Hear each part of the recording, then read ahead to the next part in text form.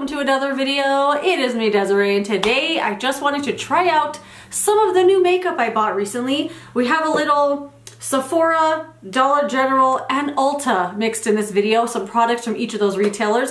And I was gonna put them on my face anyway and thought, why not do a little first impression video? I did have a haul go up recently. It was just kind of a long, chaotic ramble about all the new stuff I bought. So some stuff from that video is what I'm going to be trying out today. I did already put on primer. I put on the e.l.f. Liquid Poreless Putty Primer, but I want to try out the NARS Light Reflecting Foundation. I got a little sample card in my Sephora order, and I think these two shades, Mont Blanc and Santa Fe, I think I'm going to mix those two together because I feel like this one's a little too light, that one's a little too... I think this one might be okay. But I think I'm going to mix them together because I don't even know if there's enough in there for one use, to be honest. And I am in a makeup, like, I was going to say renaissance, but I put on makeup every single day, even if I'm not going anywhere.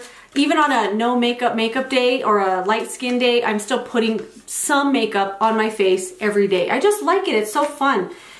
And anyway, right now I'm in like a buy. Like I want it all. I want everything. And there are even products that I've never been interested in before, like this, that suddenly I'm like, I gotta go buy it. I can't open this thing. Okay, we're just gonna have to rip into it. Anyway, I do go through phases, I think like all of us do, where some days or some months I'm like, I just want to use what I have. I really love using what I have. I love shopping my stash all the time. And then there are times like now where I'm like, oh my God, I want everything. I don't know. So these are the two shades. I'm just going to mix them together. If you've tried this foundation before, let me know how it is. Or how you like it. Okay, I can't open with these nails.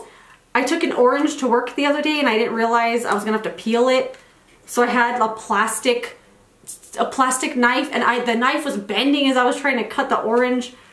Okay, I didn't think this through. Let me see if I can grab it with my tweezers.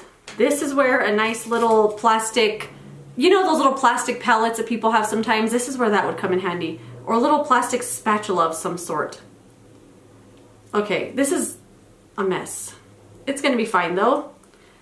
I'm just gonna get those both on my hand. We'll mix them together and see what happens. I feel like the light is not gonna cancel out the dark as much as I was hoping it would. Let's get a little more of the light one. The Mont Blanc.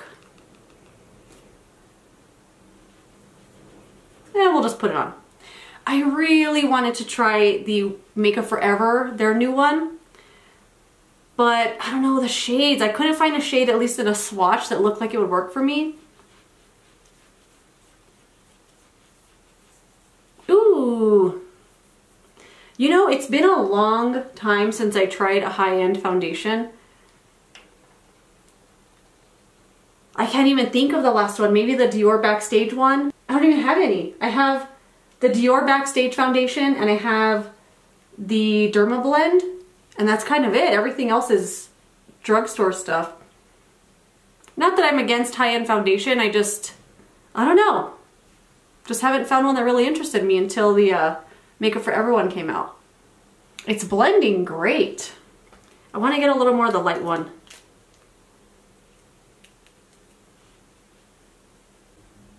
There was plenty inside of this little sample, like one of them could have done one application. It looks good. It looks really good. If you use this all the time, let me know how you like it, because this looks alright. Okay, I need to wipe off my fingers and I got foundation in my hair. It's a mess already. Hello? I'm gonna start wearing my hair. It looks cute! Did you blow dry it or what? No, I didn't. Calm down. You put your finger in a light socket? It looks cute, I love it. Put some hairspray on it so it'll stay all day. Oh, bye. See ya. Bye. That little packet made a mess, but this looks good. It looks really, really nice, actually. I forgot to clean it out of my hair. It's fine. Just act like you don't see anything if you still see it. It looks good. Something on the lips, though. Did it blow my mind and make me want to go buy the full size? No. But We'll see how it wears throughout the day. I mean, it does look good right now. We shall see. I'm gonna put on some of the NYX Pro Fix concealer in pink on the under eyes.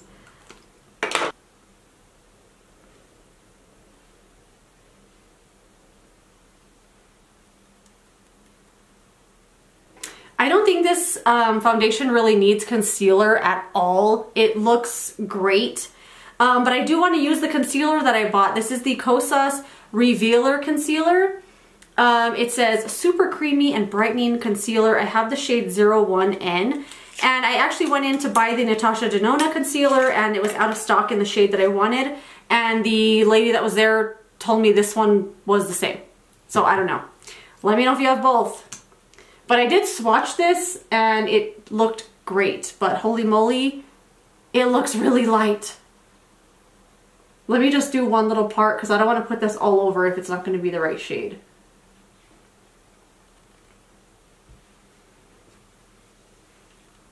I don't know. What do you think?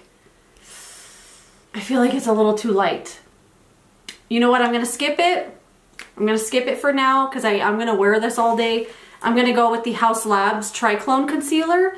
I have this in the shade 11 Light Neutral. And I haven't really worn this one. Oh yeah, that's way better. That's definitely more my shade. Anyway, I haven't really worn this one around the whole face. I did 1 or 2 times and I thought it was okay. But I think it really shines on the under eyes. But we'll put it on anyway. It's a little bit of a thicker texture, but it blends really well.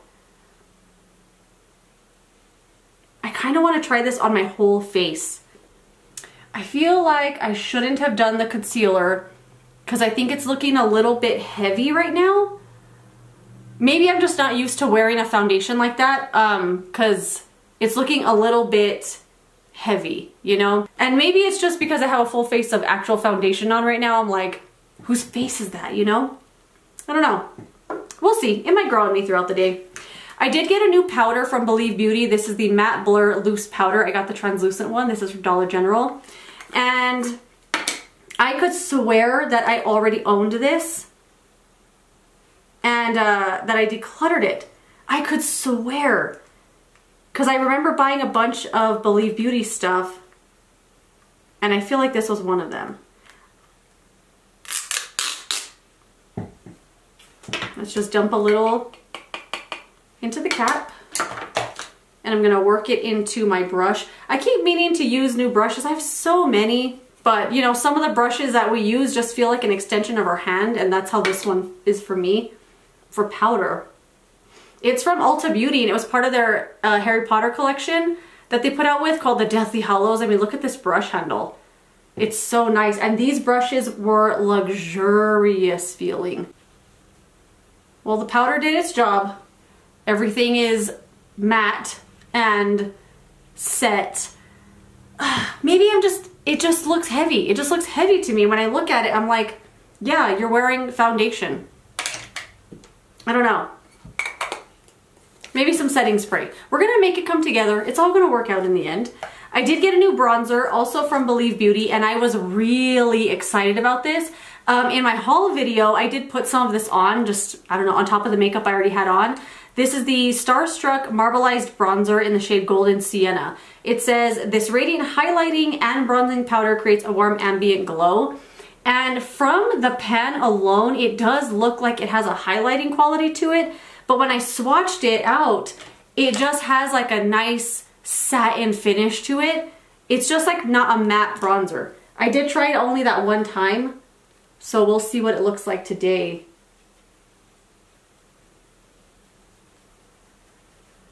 I mean, it looks pretty. It looks really nice and soft.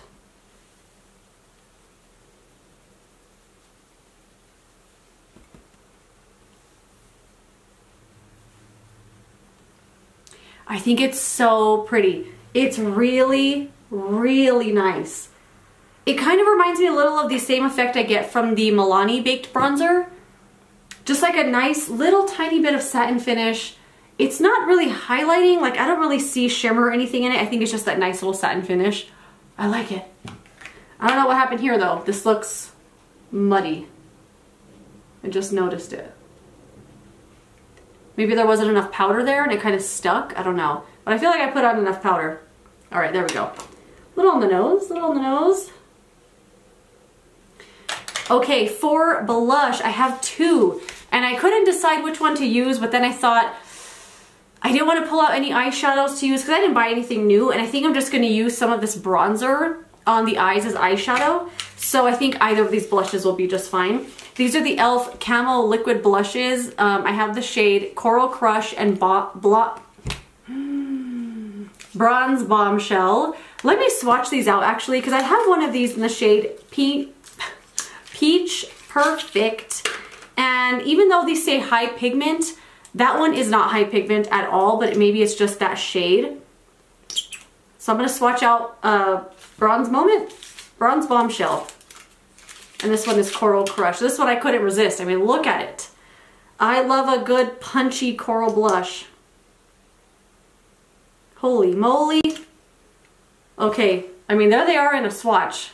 Let's see what these look like. There they are blended.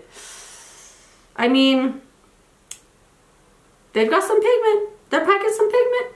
Which one do I want to put on? I kind of want to put on the bronze one. I also think I want to put on more bronzer. I don't know. I feel like the rest of my face just looks so flat. I don't know. Maybe after some highlighter it'll look okay. I kind of want to use that one. So I'm going to do... I want to do a little more bronzer. I'm feeling weird. Maybe it's just because the foundation has more coverage than I was expecting. Do you know what I mean? And I feel like it took all the life out of my face. I don't know. Okay, I'm just gonna go with it. I think I'm just gonna do a little tiny bit more here on the hand. And I'm just gonna pick up from this swatch, put it on my face because I'm worried about the pigment now.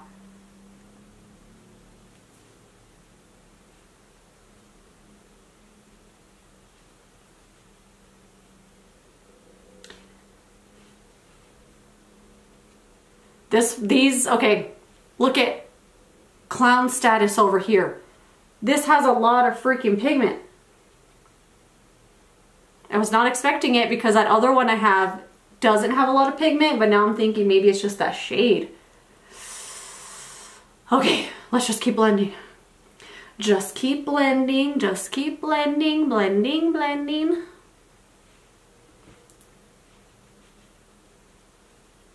And I get these kinds of blushes, like a little goes a long way. You're gonna get a lot of longevity out of this thing. You'll probably never have to buy another one. But also, like, it's a little much. It's a little much, you know? But I think it looks good. Does it? It looks good. I like it. A little more rosy than I was expecting, but nice. Really nice. I don't have anything new for highlighter. Actually, I do have this. The Milani Rose Glow, no, Stellar Lights Highlighter Palette. The shade is Rose Glow. I haven't really enjoyed this one too much, but since it's new-ish and I haven't really featured it a lot, I'm gonna use it today. I'm gonna use maybe that pink one here from the Milani palette. This is just too intense, this highlighter palette, and I like something intense. But, ooh, okay, never mind, hold on. I'm telling you a lie. Also in the haul video that I did, I know I'm barely touching my face and normally I just go like this because I feel like this has a little too much pigment to it. Anyway, in the haul video that I did where I showed this, I did swatch them all, which you can see there, and I feel like I removed an overspray of glitter because when I first used this, it was just glitter. It was a glitter bomb and I didn't like it at all. And now I'm like, I guess it's okay, but I don't know if I'm really gonna reach for this too much. And I don't know about this blush. Maybe I need more here to even it out. Is that a bad idea? I think I'm gonna go with some bronzer. Actually, I'm gonna take just what's left on the brush. Maybe I just need some more here on by the nose. I don't know. Ugh. This right here is why I don't do first impression videos really, because they don't really tell you anything. Like, this is the first time I've ever used these things, and suddenly, and right now I'm like, I hate it, I hate it, I hate it, I hate it. But who knows? I might fall in love with them. I'm gonna put some of this bronzer in my eyes real quick, just to do a little thing. Ooh, ooh, ooh, ooh. This is super pretty on the eyes, and it's such a smooth formula. Ah, that's a really pretty color. I'm really hoping some setting spray is going to tone down the look of the foundation right now. I'm not loving it. I'm not loving it. Maybe I put on too much. Those of you that have this and use it, please let me know. Okay, I'm going to do some eyeliner. Let's do the Ulta Beauty Automatic Eyeliner in the shade Matte Black. And then we're going to do a little setting spray. I'm going to use the Ulta Beauty, what is it? Ulta Beauty Dewy Setting Spray.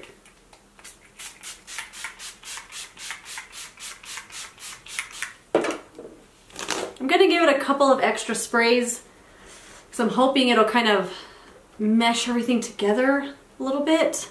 Okay, so spraying more setting spray, I could feel it drying on my face. It was just too much, but it gave a glow to my skin, and I feel like maybe once it dries down, like the setting spray, I mean, it did take away that powdery look, and maybe that was making me think everything looked so heavy. I don't know. Let me throw on some mascara and see if everything comes together. I'm going to use the L'Oreal Panorama mascara again, and the Maybelline Sky High mascara on the lower lashes.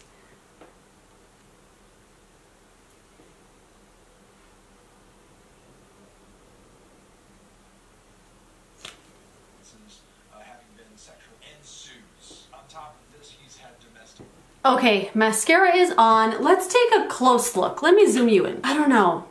I mean, from there, it looks fine, but everything always looks a lot better when you're filming in front of a window with some flattering sunlight coming through a camera lens. It looks fine, but I think I'm just not used to seeing such a full coverage foundation on my face. You know what I mean? But let me know what you think. How does it look? How does it look to you?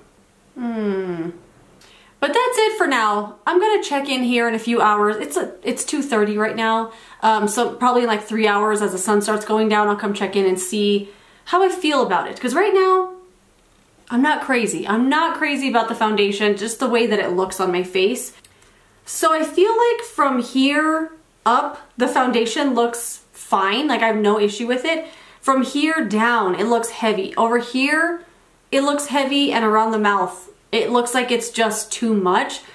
And I can tell already if I eat later and I wipe my mouth, it's gonna wipe the foundation off and it's gonna leave like an exposed bare skin around my mouth. Because just when I was trying to remove it from my lips with the Q-tip, I could see that it's exposing my skin. Do you know what I mean? But we'll check in a few hours and see how I'm feeling about it. See if it's settled down on my skin.